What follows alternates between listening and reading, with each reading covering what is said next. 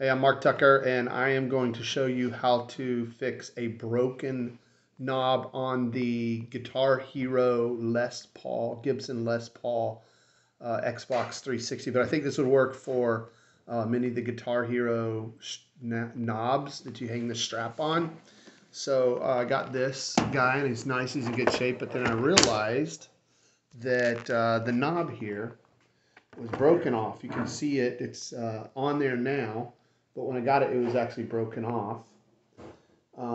And I was trying to figure out what to do. So I flipped it over and I saw that there's two knobs. They had two knobs. And you've seen these probably before, but usually what they have is a knob that goes right here. You can see that. That knob right there. And then the strap goes on there over the back side to another knob here.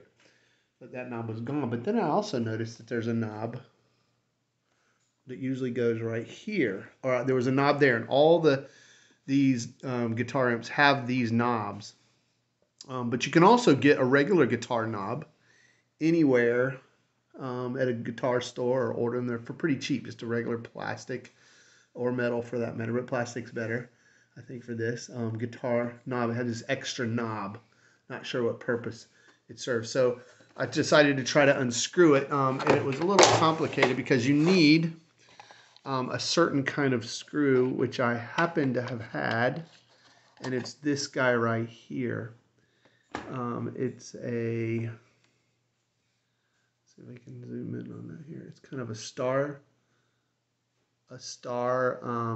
hex, not a hex, but a star bit. Okay, so that's the star bit, and it's a certain small size. It doesn't say on there what the size is, does it? Nope, but it's a small one. And then you get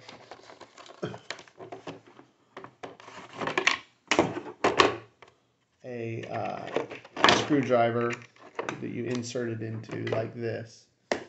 And you can, and what I did was I put it in there, unscrewed it right here, unscrewed that bad boy with that one, and then brought it around here. But you couldn't really screw it in, and this is the tricky part. You couldn't really screw it in. So what I did, and it worked, just about an inch below the plug here in the back. I went an inch below and a bit above where the old one was because it had broken off. And I don't have it anymore. And so what I did was you can just get a hammer and a nail, and I just beep, knocked a little hole right in the crack right there.